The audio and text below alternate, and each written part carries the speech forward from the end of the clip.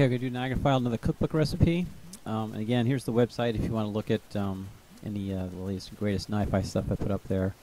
And again, if you have any questions or any issues with NiFi that, I'd love to try and help you out, just send me this email address on the bottom here. All right, so let's go ahead and go to the next recipe. In this recipe, I'm going to show you you have a problem, say you want to clean up your NiFi directory. Maybe it's gotten to a funky state, or you have a lot of backups, and you just want to kind of start fresh, but you also want to be able to keep your properties file and your flow file. So I'm going to show you how to clean up some of the directories so you can keep all that stuff intact. So how you do that is you can delete the following NiFi directories, and then you can kind of just start from scratch, but it'll keep your same your flow file configurations. Just note, if you delete these directories, you're going to lose any files that have been queued up in the flows. So you want to delete your content repository. This would be in your NiFi installation directory. Your flow file repository, the logs directory, and the provenance directory, and the work directory. You could probably get by without deleting the logs directory if you want to keep your logs. I just like to delete everything, start from scratch, and just continue with my NiFi instance running. So what's happening? Well, when NiFi first starts up, it creates quite a few directories to help it support its operation. The one thing it creates is a content repository directory, and what that does is it holds the actual data files that you're receiving into the NiFi system. There's a database repository that holds all the database information, the user information. I usually leave that one alone. The flow file repository is created, and that keeps track of where your NiFi flow is, your NiFi file is located throughout the flow, and it keeps all the attributes and everything else associated with your particular NiFi instance.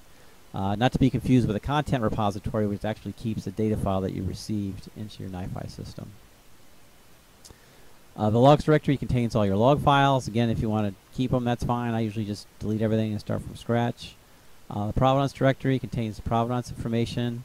Data provenance is a whole other slide, a whole other topic. Won't get into it too much right now. And then finally, there's the work directory, and NiFi uses that directory as kind of like a scratch pad area to unzip all its libraries and do kind of all its work. So you can delete that directory as well. And by deleting all these directories, you'll have a clean version of your NiFi instance, but it enables you to keep your flow file and properties file and all the other XML files that you've configured. So you can kind of just starting from scratch, but being able to keep your existing settings. Okay, let's go ahead and I'll show you how this works in a video.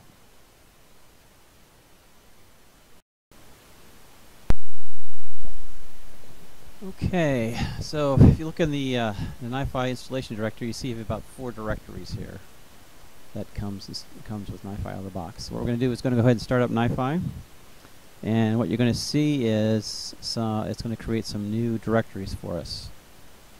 So right now you can see the log directory and the work directory there. And let's give it a minute. It should create a couple more for us. Okay, there's the content repository directory, the flow file, and the provenance directory. And again, there's the work and the log directory. And now we have our database directory. So let's go bring up our web page.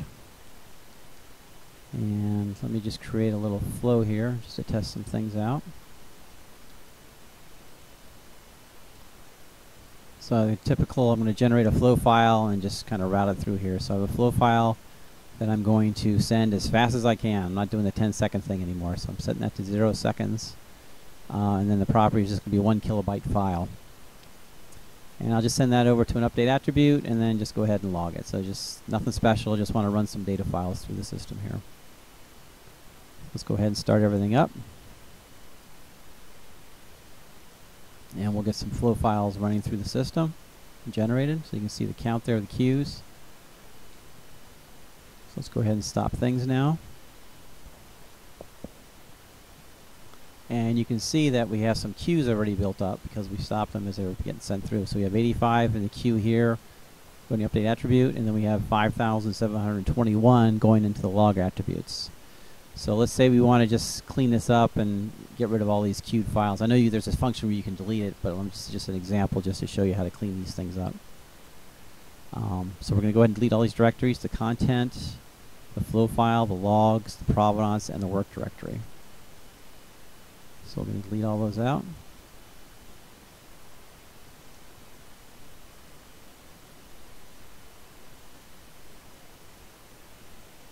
I'm going to leave the database there. I just feel comfortable leaving it. You can try it yourself if you want, but I like leaving it there. Let's start it up again. And again, there's a way to clear those queues out in the GUI, but I just wanted to show you that you can delete these things and everything will still work for you.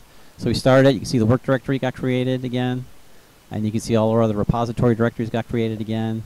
The only difference being is there's no flow files in there or the data files in the content directory there. So our queue should be empty. The same flow should be there, but the queue should be empty. So let's bring up our NiFi GUI.